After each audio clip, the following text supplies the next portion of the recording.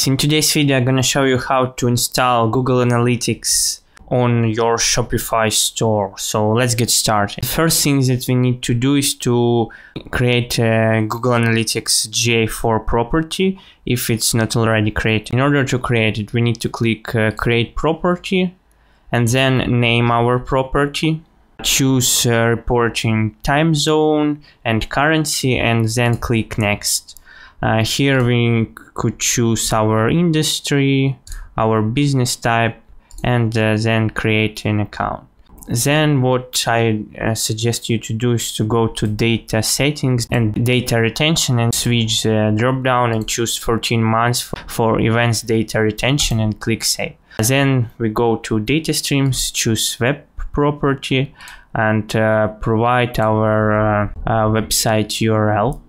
Then we click create a stream. Here we need to click global site tag and copy our tag and go to Shopify My Admin, go to theme and here click actions, choose edit code. Here I need to find theme.liquid file and paste our Google Analytics code in the head section.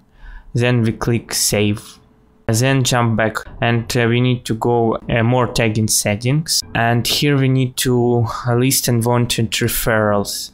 And referrals domain will contain shopify.com.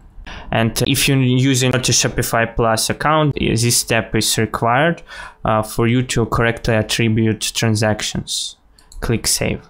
Then we need to change our checkout page to correctly track our transactions. If you're using a Shopify Plus, we need to go actions and edit code. You will have access to checkout.liquid file.